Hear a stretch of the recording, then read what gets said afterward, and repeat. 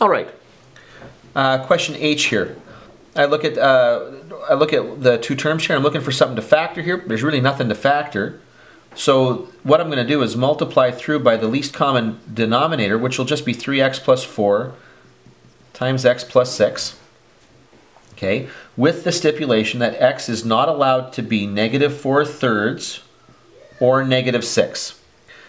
Now, when you multiply this through by every term here, if you multiply by the first term being 4x divided by 3x plus 4, the 3x plus 4 terms go away. So you're left with 4x times x plus 6 minus, this is 10 divided by x plus 6, meaning the x plus 6 terms will cancel, and you're left with 10 times 3x plus 4 equals, and now what makes this one nice is that this is 3x plus 4 times x plus 6 times 0. It just goes to 0. So now I multiply this out and I get 4x squared plus 24x minus 30x minus 40 equals 0. Okay, 4x squared, well, 24 minus 30, that's negative 6x minus 40 equals 0. Okay, well, now I've got a quadratic. Okay, that's going to require some factoring here. I notice there's a common 2 to everything, so it's going to get me 2x squared minus 3x minus 20 equals 0. Okay, let's see what we can do here. I know that the first two terms have to break down into 2x and x.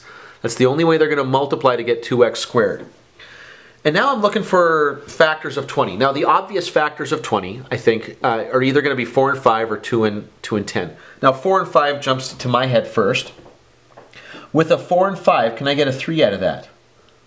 And yes, I can, if I make this 2x times negative 4, and then make this positive 5. That'll give me negative 8 plus 5 gets me the negative 3. Now you can factor that differently. You can factor that however you need to.